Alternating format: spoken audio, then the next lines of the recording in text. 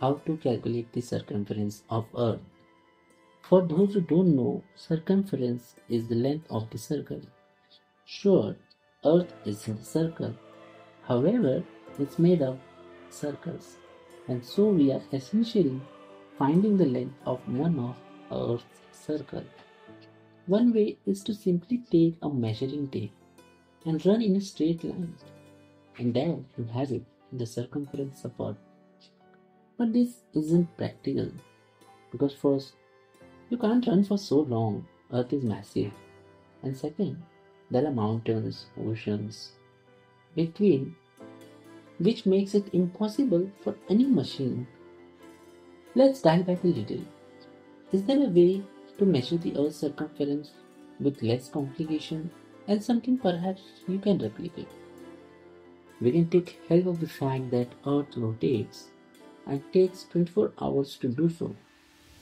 So if we can find the distance traveled in a second or 2 seconds, we can simply multiply that number and we'll have the circumference of the Earth.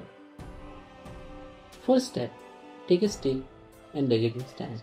In a straight line of course, and you can put 10 different sticks at a distance of 100 meters in a straight line. You will need 10 observers.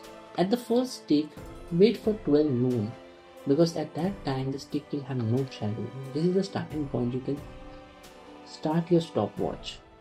And a bell you can ring for all the observers to be alert.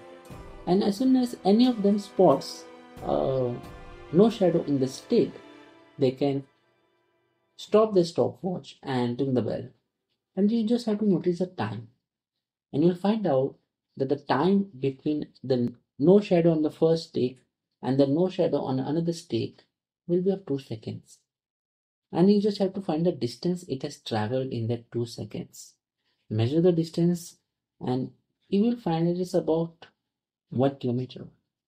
Multiply by that 30 because that distance is in 2 seconds. You get distance traveled in 1 minute, that is 30 kilometers.